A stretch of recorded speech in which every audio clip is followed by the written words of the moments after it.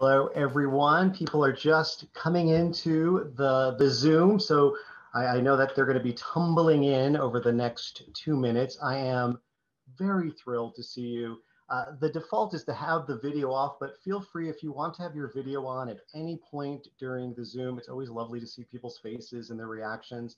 And there'll be times when you'll want to turn it off, and that's fine too. Welcome, everyone, to this workshop. We are going to be pursuing passions. I'm glad that you're here. This is a workshop that will help you envision climate success, and more importantly, what next? What are our next steps? Once we're successful, then what happens? I give this particular climate workshop in business schools around the country. I find that business majors and students studying entrepreneurship really like this workshop. They both walk away with a clearer picture of climate change, but also with fresh business ideas. It's really designed to open up your thinking and to expand your imagination. How it's going to work is there's actually going to be a lot of time for quiet reflection, time where I'll give you a prompt and you'll just get to think about it and write about it. We'll also have times for breakout groups. There'll be 3 breakout groups. Now, if you find that music helps you to concentrate, feel free to play for yourself some music during the reflection time, but of course, keep yourself muted. Thank you. And for this workshop, one thing you will definitely need is a piece of paper or a notepad and something with which to write. And although you could type in your notes and your reflections, there's actually something about the physical aspect of handwriting that helps unlock creativity. So creative folks in marketing and all, they often have these planning sessions where they begin with paper and pencil. So if you don't have that near your desk, feel free to run out and get some. I'll give you a moment to do that, because that's going to be definitely an important part. And there'll be a number of times I'll refer you to your paper. You know what, it's also nice because it'll get you off of the Zoom for a moment where you can focus on something else. And at those moments, if you want to turn off your camera and be in your little space writing, that's great. Now, this workshop is definitely different from most. And how it's going to work is I'm going to walk you through some activities and show you some films. And I recently did this workshop for the entire CCL staff at our retreat, and it went really well. And one thing I learned is that whenever I ask you something, it's really important that I will give you an example of how to do it so you see it modeled. In this workshop, there'll be times you're going to work on your own and you're going to work in small groups, and you'll be in the same group of people 3 different times. And it will be a significant amount of time. I think there's a squirrel in my attic. It's a little terrifying. I don't know how that happened. That wasn't part of the production here. Now, throughout this entire workshop, the chat's going to remain open. So feel free to write comments and reactions in the chat. But if the chat is something that distracts you, feel free to ignore it. But whenever I give a prompt, you're going to see the prompt in the chat. Now, before we go any further, though, I want you to meet the team because it is not just me making this magic happen. Tamara Staton is CCL's Education, Engagement, and Resilience Coordinator. What an amazing title. And the Greater Pacific Northwest Regional Coordinator. And she's also operating as our Zoom tech. Hey, Tamara, how are you? I'm great. Hello. Hello, everybody. Welcome. Thanks for being here. Mindy Aller is providing our chat support. So she's going to put all the prompts in the chat. She is CCL's Northwind Regional Coordinator. And Mindy, for people who don't know, where is Northwind in the country? Northwind, we are Minnesota, Iowa, North Dakota, South Dakota, and Nebraska. That very windy north central portion of the US. Appropriately named. Todd Elvins is CCL Action Coordinator, which means he is involved with lots of actions, most recently getting people to call their members of Congress. He's a friendly presence in our Zoom today. If you have a question, feel free to ask Todd. If he can't answer it, he'll ask one of us and we'll get you the answer. Also, if someone should misbehave in the Zoom in any way, Todd will gently toss you out into the internet darkness. Todd, have you ever had to toss anybody out before? No, I've never tossed anybody, but I'm ready if I need to. Okay, great. Well, welcome everyone. I'm going to start this workshop in a rather strange way. I want to start by acknowledging where we are right now, and in a way, who you are and how amazing you are. And to do this, I'm going to show you a short film I made. It's about the pandemic and the suffering that we've all experienced. Now, clearly some of us have suffered more than others, but all of us have been facing challenges. And more importantly, I think we have overcome these challenges and we continue to overcome these challenges one day at a time. So with that, I want to share with you this film that will give you kind of an affirmation of what you've been going through. This time has been so difficult for many people. Parents have not been able to see children. Grandparents have not been able to see grandchildren. People feel isolated, disconnected from society and friends, family. There's people who are very capable in their work who have suddenly lost that work for no fault of their own. They're young people who have not seen their friends except to interact with them online. And now we're hearing more and more people who are losing their homes, people who pay rent and just can't pay anymore and have to figure out what to do, where to live. Young people who found refuge going to college, starting a new life, maybe getting away from parents who don't see the world the same way as they do, suddenly are not just back at home, but stuck at home. They can't go to a cafe to work for a couple of hours or a library. They're in their house with a parent who may be abusive, unaccepting.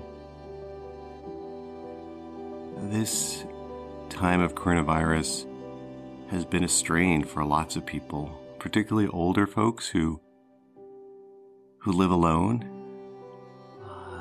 not able to get family and friends to visit like maybe they used to, not able to get out and about like they used to. It's a time of great suffering and, of course, great empathy, great love, great outpouring of care for each other. But it doesn't take away from the fear, the pain, the sorrow that many people feel during this time of coronavirus.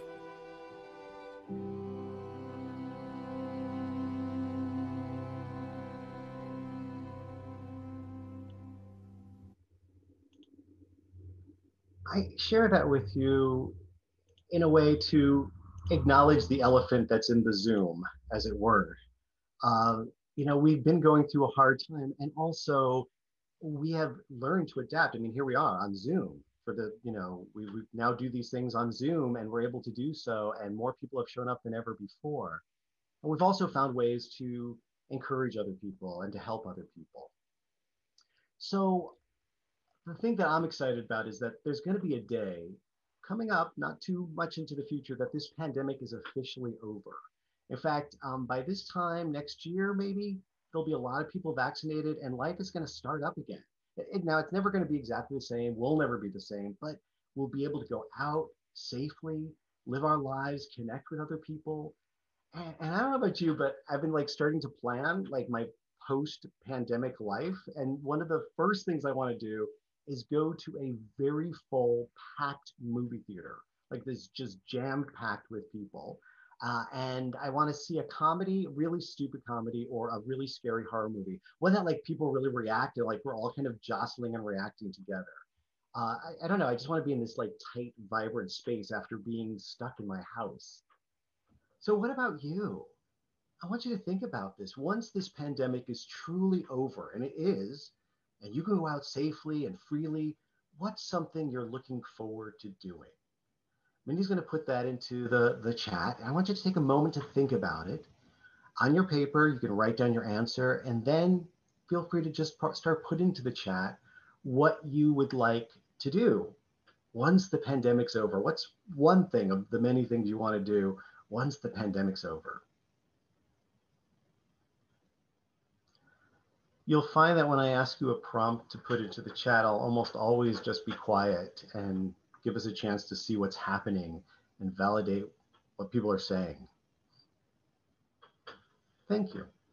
Now I'm going to give you your next prompt, and you're going to see that this workshop is going to build with more prompts, longer time to reflect on it, and then breakout groups. And after this prompt, you're actually going to go into a breakout group. So Tamara's going to start getting that set up. And here's what I want you to think about in your next prompt. And that is, how have you personally adapted to the pandemic? And you're going to be writing about this on your piece of paper. You're going to have a full minute, and I'll tell you when that starts. And so, how have you personally adapted during the pandemic? And how have you used your skills and talents to help others? Mindy's going to pop that into the chat. That's your prompt. You're going to have a full minute to just sit, write about that prompt. And we'll begin that now. And that's about a minute. We're going to be putting you into breakout rooms, and you're going to be in the same breakout room for 3 different times. So you'll get to know these folks. There'll be about 5 people in each breakout room, thereabout. Now, when you get to the breakout rooms, I got some very specific directions for you. I would love someone to volunteer as the group timekeeper, something at CCL we know about, right? When you go to a meeting with a member of Congress, you have a timekeeper. Well, you're going to be a timekeeper. And as a timekeeper, you are going to keep track of the time, which of course will kick you out of the room when it's over. But more importantly, you want to make sure that people have enough time. So for instance, this first breakout session is 10 minutes. So you're going to divide that between the number of people you have and just let people know, okay, we've got 10 minutes, each person take about 2 minutes. And this way everyone gets a chance to respond. Once you figure out who the timekeeper is, you're going to basically start with the timekeeper, say your name, where you're from, and what's your CCL connection. Are you a volunteer, a chapter leader, etc.? And then you'll share your answers to the prompt. How have you personally adapted during the pandemic? How have you used your skills and talents to help others? So Mindy, if you could put into the chat those directions, someone please volunteer as the group team timekeeper. And we're going to put you into your groups. But before, anyone confused, have any questions about what you're going to do? Hey, Tamara? Peterson, Yes. would you like the co-hosts to be in rooms or out of rooms? I think it's up to the co-host. I need to stay out and do some stuff, but thanks for asking. Okay, great. Anybody who's about to go into a breakout group have any questions about what you're fixing to do? Okay. Off you go. I'll see you in 10 minutes. All right, and they're back. Do that They're now. back in Zoom. Welcome back, everyone. I hope that your breakouts went well, and we're ready to just kind of carry on. Look at everybody's faces here. How fun is that? Loving that. So, what we want to talk about in the second part of this workshop, this is in 3 parts. This is part 2 now. I want to talk about passions, because passions are really important. And to know your passions, to validate those passions, that's really important. And so this workshop really is about pursuing our passions. If you can't figure out your purpose, figure out your passion. For your passion will lead you right into your purpose. And I'm sure if I asked people, like, have you experienced this? A lot of people will say, yeah. In many ways, I'm sure lots of people are here with CCL because it was your passion that led you to this place. And it also led you to try new things that you maybe wouldn't have thought to do before. A very important thing, I think, is to create a list of our passions, like a long list. And not too long ago, I created a list of 50 of my top 50 passions. And when I say passions, I mean like everything. And some of them may be considered really silly to the point where you're a little embarrassed to tell people about it. So for instance, one of my passions is Pokemon Go. I don't know if you've ever seen this like game on your phone and you walk around and you collect these little Pokemon. It is for children, I understand, but I love it. I can't explain why I love it so much. I hate most other video games and stuff. I love that game.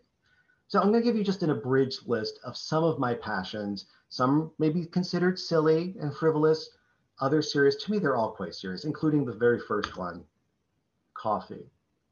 Coffee is a passion of mine. It's also a biological need. And it's really good that I have it first thing in the morning. But I love coffee. I spend a lot of time reading about coffee, watching videos, how to make the perfect coffee, spending money on coffee. It is clearly a passion. Another passion of mine, typewriters, manual typewriters. In fact, you're going to see right behind me, that was the first one I ever got. It was my mom's Royal Quiet Deluxe manual typewriter. I inherited it when she passed away. And I use it every day. I type up a to-do list. And you know, the funny thing is with something with typewriters, you let people know you have a typewriter and suddenly you get more. And at one point I had a collection of 6 typewriters because people just kept giving me typewriters and then I give them away to other people. But I just love them. I don't know why. It's one of my passions. I adore them. Another one of my passions is hospitality. My parents, Italian-American, they owned a restaurant for many years. So feeding people, hosting people, that's a big thing in our lives. And really, there's nothing I like more than making a big meal for people and sharing some hospitality. Another big passion of mine is storytelling. It might be on stage, it could be through radio. Those of you who've listened to Citizens Climate Radio know that storytelling comes back over and over again because it's an incredibly powerful tool. One other passion in my life, and I maybe don't talk about it so much, but it doesn't come up in Citizens Climate Radio at least, but another passion is youth homelessness, especially for lesbian, gay, bisexual, transgender, and queer youth. And I'll tell you a little bit about that passion in a moment. But first, I want us to explore our own passions. And to do that, I'm going to give you a chance to spend a little time coming up with your own list. Now, it's true, we're all very passionate about climate advocacy. Why else would we be here, right? But there's a lot more to you. There's a lot more that makes you who you are. So in a moment, I'm going to give you 5 minutes. 5 solid minutes of quiet to write a list of your own passions. Write a full list. Don't hold back. You have 5 minutes. Write as many things as possible. During this reflection time, I will not speak, but if you get stuck, turn to the chat. Just say, I'm stuck, and I'll also be putting prompts to help you. So to help you just right now, before we begin our 5 minutes, to think about what is a passion, think about what captures your time and attention. That's often an indication that it's a passion. What do you spend your money on? That is very much an indication of what your passion is, and especially if it's not something you have to spend your money on. What would you miss if it were suddenly gone? That can reveal your passion. It might be a person, a place, a thing, an activity, a food. And what's an issue that moves you to action? Yes, climate change, but are there other issues that move you to action? You're going to have 5 minutes, and your prompt basically is to write a list of as many passions as you can. And you have 5 minutes starting now.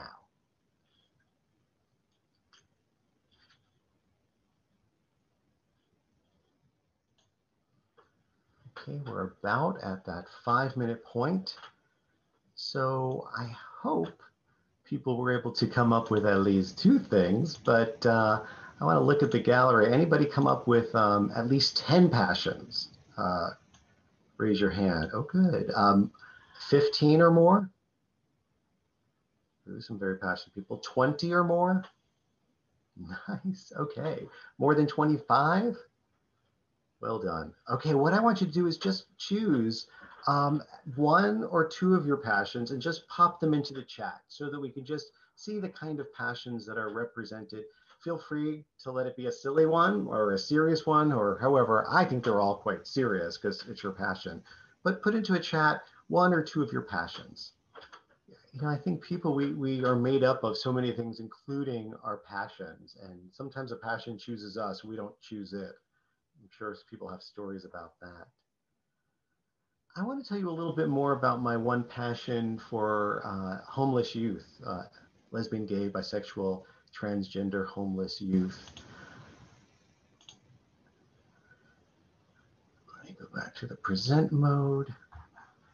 Don't want that slide. Hold on. Should have been a little bit more prepared with that one. So you just created your full list of your own passions, and we've shared those. And again, that's part of the makeup of who you are, what motivates you, what you do in the world, what gets you engaged. Now, for me, there's a particular passion I have, and that's for LGBTQ youth. And to help you kind of understand this passion a little bit more, I want to share with you a short film that the UN put out. It's a short film about homeless youth, and you know it is very much based in a story.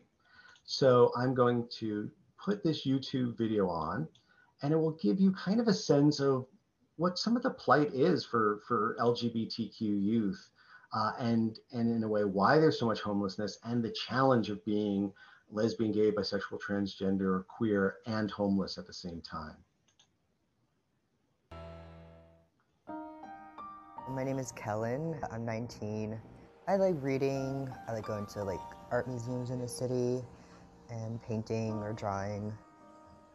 I had moved out of my parents' house because I was seeing a doctor who confided in him, and then he told my parents under permission, and things were just really tense and there was a lot of yelling. It felt like the right time to leave. It was hard being out of my parents' house because I've lived with them my entire life, and that was the first time that I was like on my own. It was also like difficult hopping around and sleeping on people's couches, not having a stable place to be in. So I came here through the suggestion of a friend.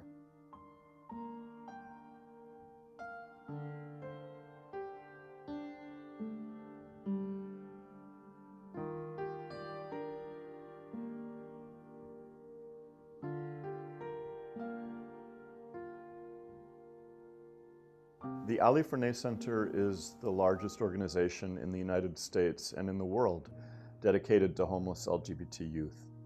We primarily focus on providing housing to young people who have been kicked out of their homes because of homophobia and transphobia.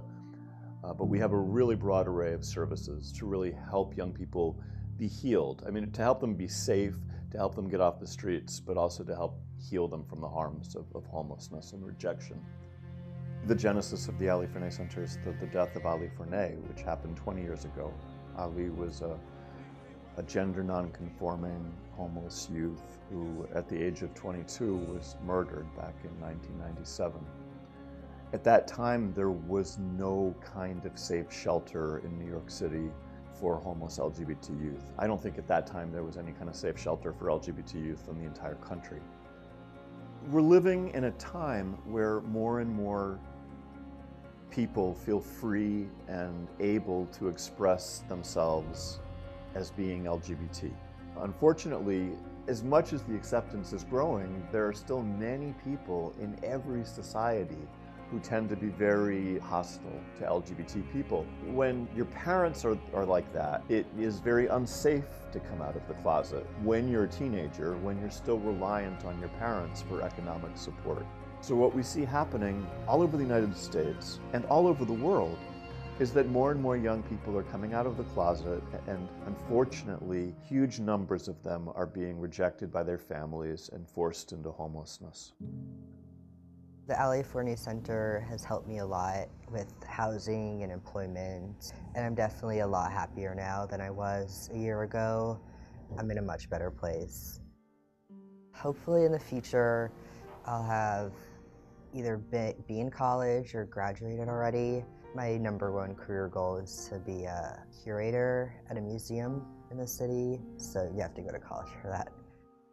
My relationship with my family now, it gets like worse and better. My mom right now is pretty good, like we text every day. I'm not talking to my dad currently because things are kind of difficult with him. I don't feel like comfortable going back to their home at this point. I want them to know that I'm okay, like as okay as I can be, and that I'm doing well, and this is not like a phase, and I'm happiest in this form than I was before.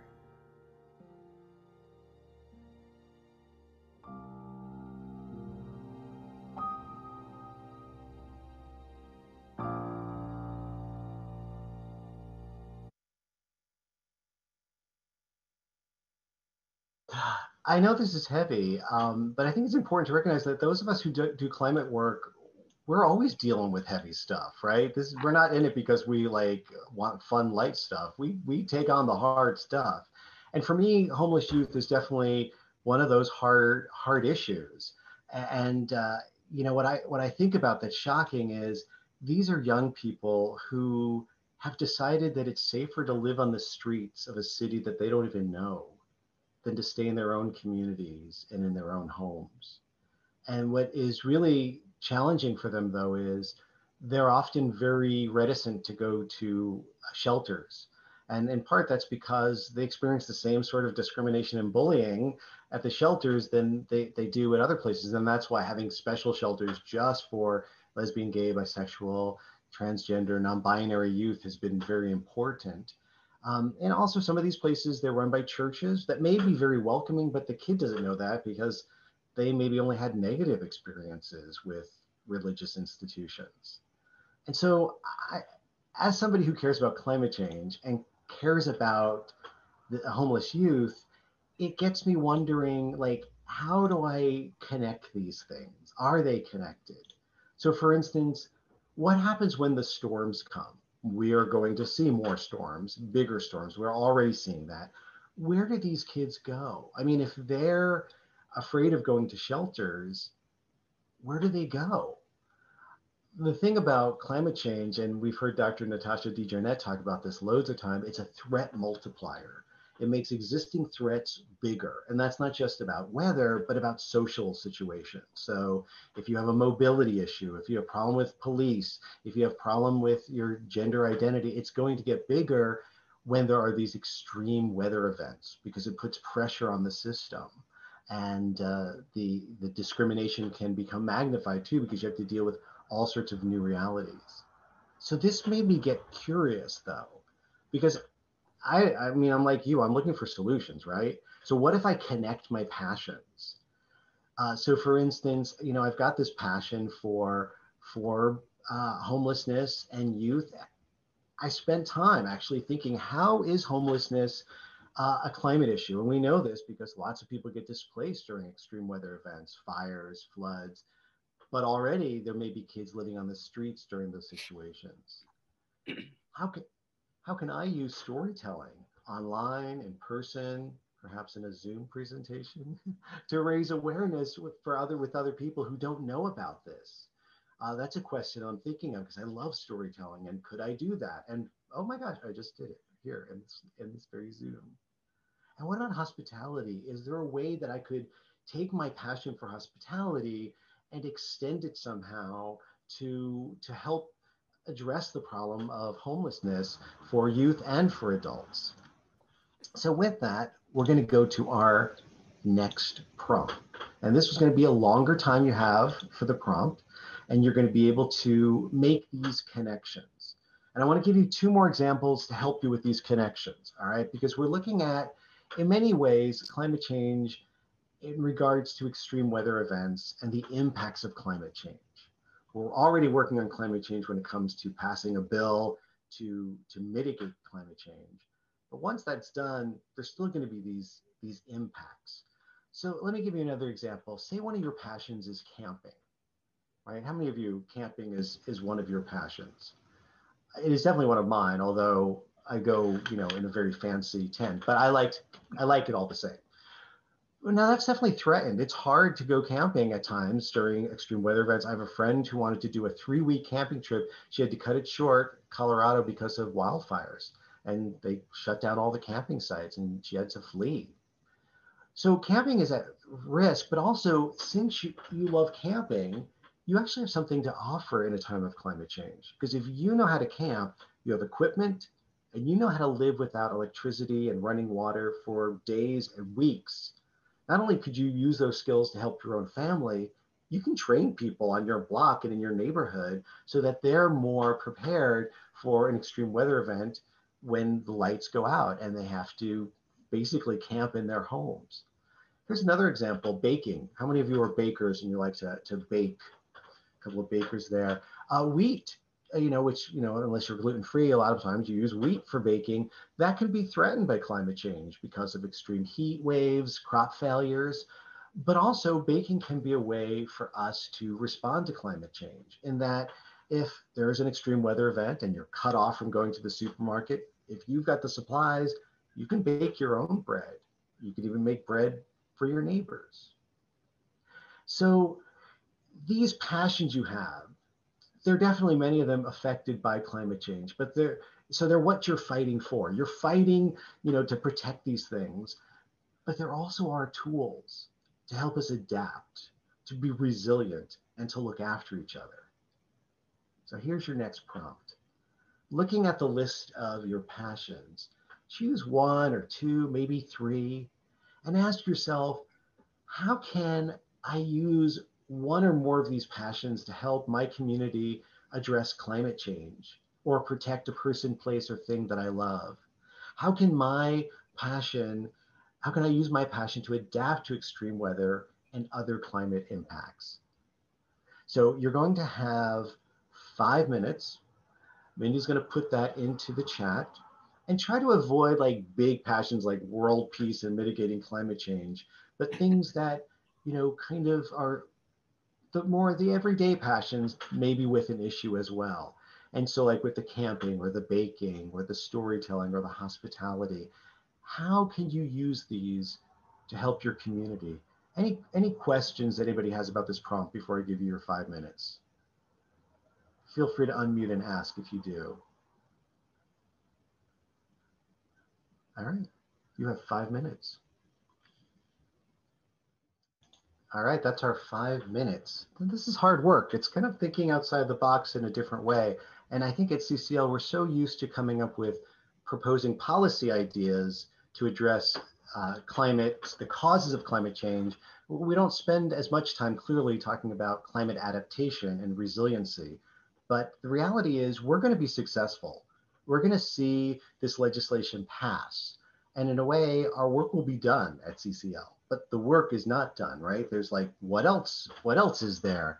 And one of the things that will be a hallmark of all of our lives is individually and as communities dealing with the impacts of climate change. And those impacts are emotional, physical, multiple needs, and there's work to be done. And you may have a very special role in your own community in addressing that.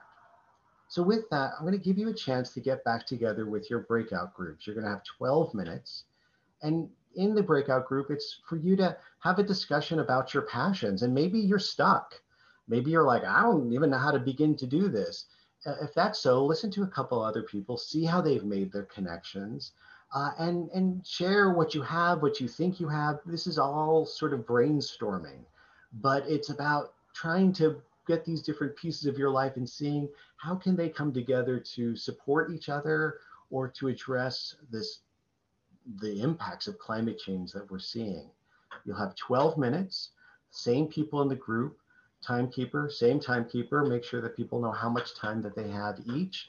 And any questions before you go into your breakout rooms? All right, and off you go. Well, I want to show you a short film. This is the third film. Now, the first two films were kind of sad. I get it. This next film's much more uplifting. It's from an episode of Citizens Climate Radio in which we talked about imagination and envisioning the future. In fact, there's a great thought exercise in it where people have to imagine what the world's going to be like once there are no fossil fuels being used. It doesn't talk about how we're going to get there, but just like, what will it smell like? What will it sound like? And it's a really great exercise. Dr. DeJarnette, who is going to be the new board chair, was on that episode. So it's just a 1-minute trailer for the podcast, but it will give you a nice sense of just sort of opening up imagination, because that's what you're going to need for this next activity. Y'all ready? It's our responsibility as climate communicators to be spreading climate hope, because otherwise we're in trouble. Just imagine this whole new world. What does the world sound like? What does your streets sound like? What does the world smell like? It sounds like Louis Armstrong's What a Wonderful World. I see trees of green, red roses too. I see them bloom for me and you, and I think to myself, what a wonderful world. That's what I hear. But more tangibly, I hear the sounds of children playing outside, laughing, free from environmental induced asthma, running around with not a care in the world, healthy. What does it smell like? It smells like fresh air. It smells like no toxic industrial fumes in our neighborhood. To me, that smells like possibility. I love that. For me, it smells like possibility. I just love that. And for us, for the work that we do, it's hard work. And it's very important for us to establish, what are we fighting for? We know what we're fighting against. But what does possibility smell like? What does possibility smell like? Well, the possibility of like being in a city and not smelling fumes, but smelling flowers. I mean, that's part of like this imagining process of, kind of letting us kind of identify what it is that we're fighting for. When we're communicating climate change, it's so easy to talk about the terrible things that climate change will bring. But being able to articulate how the world's going to be a better place once we're off fossil fuels, that can get people really excited. And that means there'll be possibilities of also kids not being sick with asthma. That's an awesome, awesome thing. And I showed that. I can definitely share the link. In fact, that's from episode 49 of Citizens Climate Radio. And I'll get a link for you in a moment. We'll get it, Peterson. Great. And you can listen to the whole episode, and it's very, very powerful. But I do that because the next step of this 3-part thing is we're going to take a little trip. We're going to travel to the future. It's a little known Zoom feature, kind of a backdoor feature, that I can put you into a breakout room actually 10 years into the future. It's kind of amazing. I know I don't really share it with a lot of people just because they don't know how to figure it out. I tried, but we're going to travel to the year 2030. It'll be December 6, 2030. And when you go into those breakout rooms, it's no longer 2020. It's going to be 2030. And I'll give you a moment to give you a prompt of what to say. But here's some things that we have to agree on in this future that we're going to. For one, carbon fee and dividend has already become the law of the land, and it was fully implemented by the spring of 2023. How it got there, we're not going to have a conversation about that, but it's there. It's just a reality. It's been already there. It sparked a global innovation, and what became known as the Great Transition started as a result. So we're already into that. It's 2030. Now, the impacts of climate change have also intensified, resulting in bigger storms, droughts, sea level rise, displacement, migration, humanitarian crisis in different parts of North America and around the world. So we were successful, and there's more work to do. So in a moment, I'm going to give you a chance to write about what's happening in the future. And I want to give you an example of what I'm going to have you do.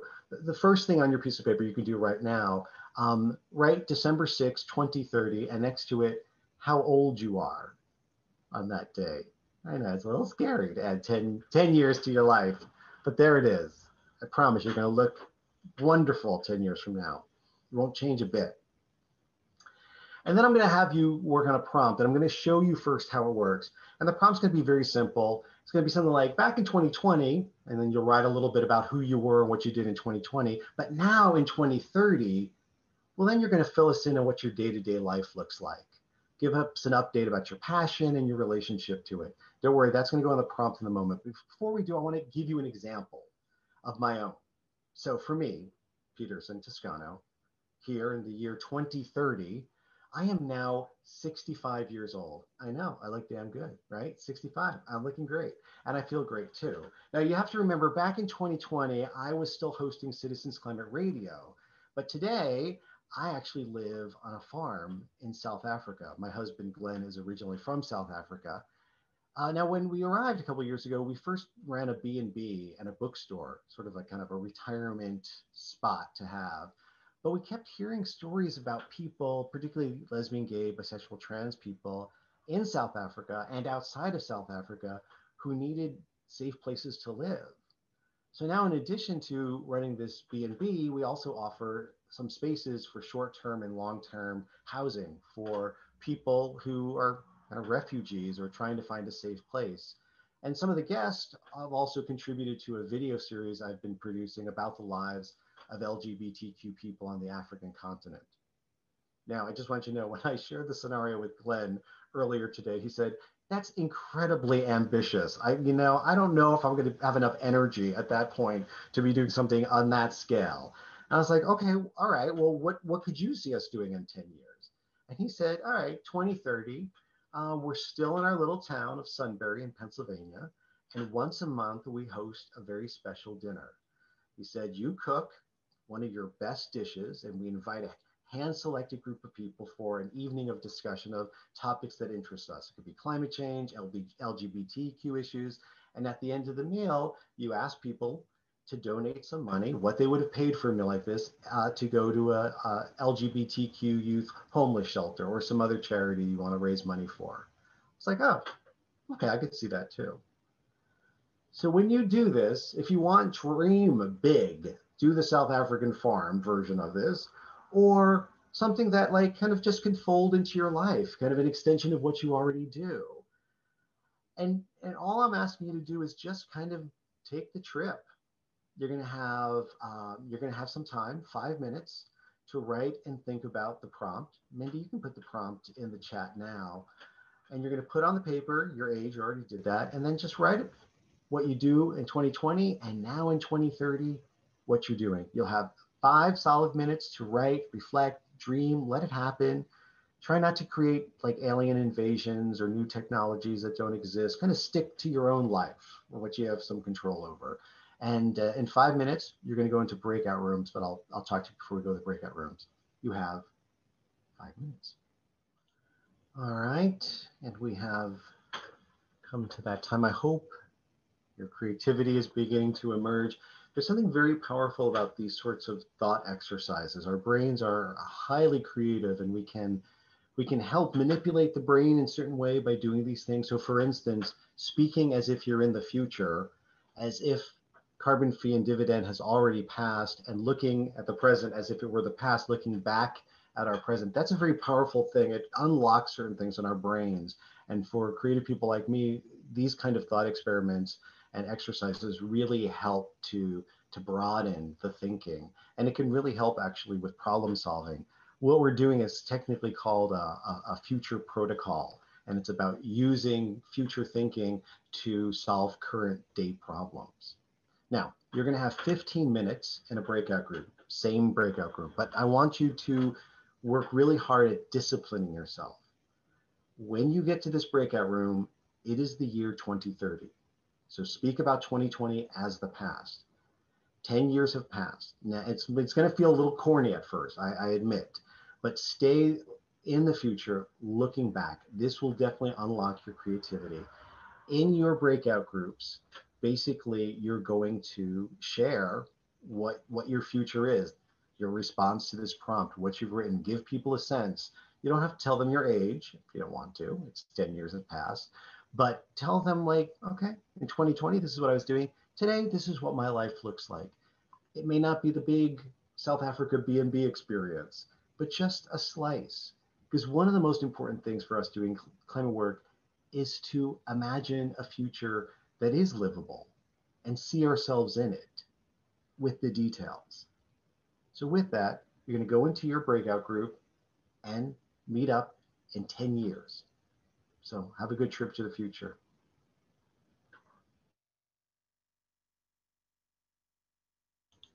Okay, everyone.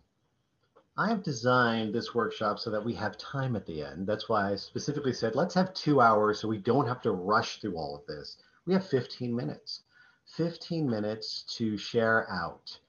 And this, we could have as many people as possible do that if you can keep your comments short. So if you have something you'd like to share about a takeaway, something you learned about yourself, something that you're excited about for the future, or if you have a question, use the raise hand feature. Now, if you have one of the newer versions of Zoom, to get to that, you click on participants at the bottom.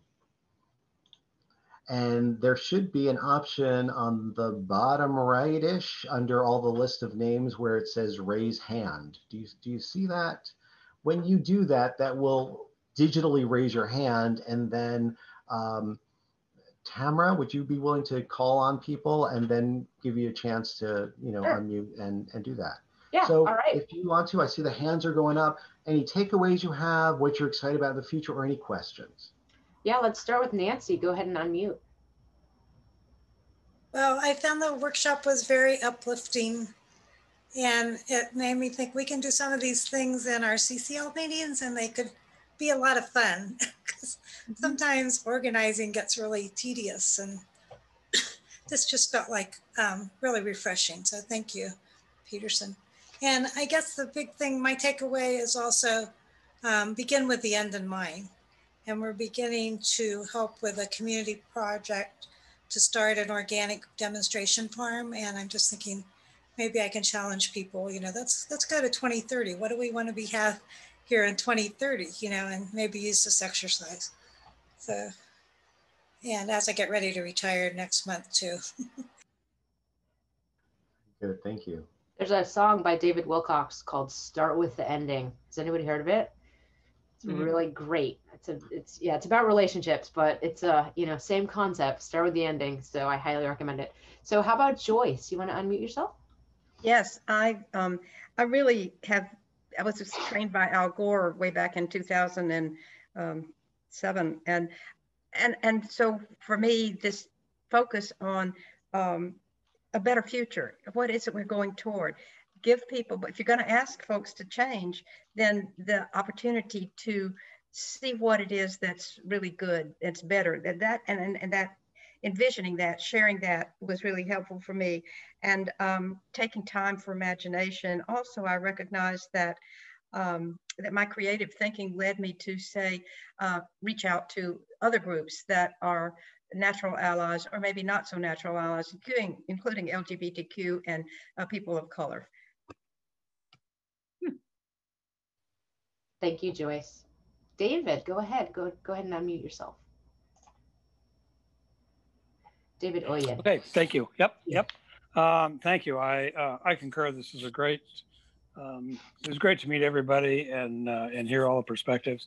And I think kind of one of my main takeaways is that just a reminder that there's not a silver bullet. There are 10,000 things that are going to help us reach the objective that we're all committed to. And whether that's policing or policy or gardening or communication through social media, other ways, child education. There are just so many things, and it was very heartening for me to hear all the different perspectives. Especially in the breakout groups, all the ideas that people had. One request I would have, Peterson, if you could collect and send and share all the emails with everybody that participated in this event. There are certainly people that I want to stay in contact with, and am willing to offer whatever I can of value to anybody else as well. Organic farming, has come up a time or two in the conversations, and that's my life. That's one of my passions. So I'm happy to connect with any people, in that realm that I might be able to make some contribution. Yeah, I'm not sure what the protocol, I'll check what the protocol is about sharing emails. A lot of us are, Tamara? Yeah, I was just going to say, I love your passion, David. We won't be able to share emails publicly. It just goes against our policy. But if you do want to make sure that anybody gets your email, just go ahead and drop it into the chat right now. That's what we've done in workshops past. Okay, yeah. And I already did add mine to the chat earlier. Thanks. So, okay. David, Timeless Food. Thanks, David. Sorry to shut you down, but we just have to protect privacy around here. All right. Thank you, David. Okay. Julia Smith from Texas, you want to go ahead and unmute yourself? Hi. You know, I think one of Peterson's great gifts is creativity. And I think that's what's going to get us out of this mess is allowing our creative brains to really flourish. You know, just doing the same old thing is not going to help us. So I think it's really great to have a session where we have creativity and we have some playfulness. We let that part of our brain out because a lot of times we get to being adults and we kind of put it away. So I really appreciate that, Peterson. I think we need to all be open to creative new insights as we go forward towards 2030 in the future that'll help with climate and with so many other human problems. So thank you so much. Thanks, Julia. I just heard McKibben speak about imagination, and he said this many times, Bill McKibben, about how what we need so much in the climate movement, there's been a failure of imagination, and that's really you know, one of the things that's needed. And that's why in Citizen Climate Radio, one of the features I have is the Art House, where I bring in artists who are doing work on climate change, and they have this different way of looking at the world and engaging people, and people learn a lot of lessons from listening to these artists and the creative process. And it's yet another tool. Again, there's no silver bullet, all these things, right? Research and lobbying, all these things, but we put these tools together and suddenly we've got a very powerful movement. And creativity, for me at least, is one of the central ones. Thank you, Julia. I was going to chime in on that too and make a mention real quick while we're on the topic is, and Josie, you mentioned this in the chat about feeding our bright brains. And I think that a lot of us as climate advocates and leaders just we can get so focused on the action and the forward direction and that momentum that we forget that slowing down, sort of like this workshop, the way that you modeled this, Peterson, it's like a great role model for me as somebody who leads Zoom workshops as well. It's just like this space, the slowing down that actually integrates both our left brain, right brain, and our top brain, bottom brain, so that we are more effective in the climate advocacy that we do undertake. So Teresa, go ahead and unmute. Yeah, I actually had a request of Peterson. I took your workshop during the June conference, the short one that was telling your climate story and imagining the future. And I mentioned that in my breakout group, and some people were really interested in seeing that. And I'm wondering if you can tell us where we could find that. I assume on Community somewhere. It definitely was recorded. So it's in the CCL YouTube channel. There's a CCL YouTube channel, and most of these sessions get recorded and they are put into, and I'll in a moment, I'll find it for you and put the link there, but it's there on YouTube, and I'll get the link for you. Thank you. You can also search for past conferences and have access to all of the session recordings. So that might be another way in to looking for that. Okay, Mark Tabert, go ahead. I just want to say I enjoyed the 10-year exercise. When you first talked about it, I thought, oh my God, 10 years we're dead, you know? But going through the process, I came up with a very optimistic future, and I enjoyed doing that. And I also enjoyed the passion exercise. That was, my list grew, my list grew. It was fun to do. Thank you. Thank you, Mark. Sarah, go ahead. Sarah B. I am struck most, I think, by how vitally important hope is. Sarah, we're having a hard time hearing you. You're breaking up a lot.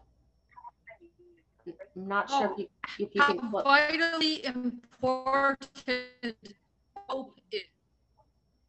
How vitally important hope is. Yeah, you might need to chat the rest of your message because you're breaking up quite a bit. If you can go ahead and close some programs on your computer, that might help. Or you can go ahead and share that in the chat, but we're not hearing you very well, I'm afraid. I'm sorry. Okay, how vitally important hope is. That is your message. Powerful, short, and sweet. Thank you, Sarah. Linda Paget, go ahead. Yeah, hi. I really appreciated the connection with the passions, and then the opportunity to synergize them, put them together, and I just feel energized and grateful. And I'm excited, and I want to keep. It seems easy to let the passion slide in the course of day, especially during the pandemic. For me, there's so much to do on a daily basis that I think just for me, carving out a sacred time each day to really be able to focus on that will be, I feel that's a possibility. Thank you. You're welcome. And Linda, your experience is very similar to the business students that I do this for. And I think what they like about it, they expect that a presentation about climate change, the message is going to be drop everything that's important to you. This is the big one. And instead, this is saying, no, hold those things closer, because that's what you may need to address this. That's what you're fighting for. That's what you're working with. And they feel very affirmed. And that's what's nice about this kind of a workshop. And if at your regional gathering or someplace you want me to do it for one of your groups, you let me know. Great. And go ahead, Monica. How about you, Monica? Don't forget to unmute. There you go. Thank you. I made some great connections during these 2 hours. And one that I'd like to share right now are things that Mark said in our breakout room. In 2030, when we've solved the climate problem, we can focus on solving some other problems like plastics and the problem with corporations. And I realized the huge ache that I have, generational problems. I feel like we're really not doing right to the younger generation and they're angry. But maybe when we have solved this climate problem with some good policies, we can get reconnected with the young people. And that was just like, wow, such a beautiful thing to think about. So thank you. I love that. And as you say that, it reminds me when I was in DC one June is when the Supreme Court did something about that legalized marriage for LGBTQ people. And I remember just how relieved I was as a gay person, like, you know what, because I'm tired of fighting that. I have other things I really want to work on. And I'm just so glad that that's out of the way, that I don't have to fight for my basic rights for that, because I really care about a lot of other stuff. And that, I think, is one of the exciting things. We're going to win. This is going to happen. Carbon fee and dividend is going to pass. And then, you know, this work that we've done, we will be able to celebrate, and it will then free you in an extraordinary way to figure out what's your next move. And it could be really big. It could be just something totally integrated into your life and expanding the passion that you have. And I just want to thank everyone for showing up, for stepping up and doing the work. You know, this reflection work is hard. I asked you to think outside the box. I want to give a very, very special thanks to Mindy for all of her help with the chat, for Todd for looking over everything and being this friendly presence, and Tamara for helping us out with the breakout groups and facilitating. You all are wonderful. If you want any of the links, I put my email in there in the chat. Feel free to email me and I'll send you links and notes or whatever else you need. And if you haven't done so yet, listen to Citizens Climate Radio, because we do this stuff all the time on there. It's a monthly show. You can get it wherever you get podcasts. And we are at the end of our session. Thank you, everybody. Feel free to unmute and say goodbye. Bye. Thank you very much. Bye. Thank you. Bye. Bye. Wonderful. Bye. Thank you. Great Saturday. Bye. Bye. Thank you for listening to this episode of Citizens Climate Lobby's training program. You can tune into more episodes anywhere podcasts are available. Inspired by what you heard today?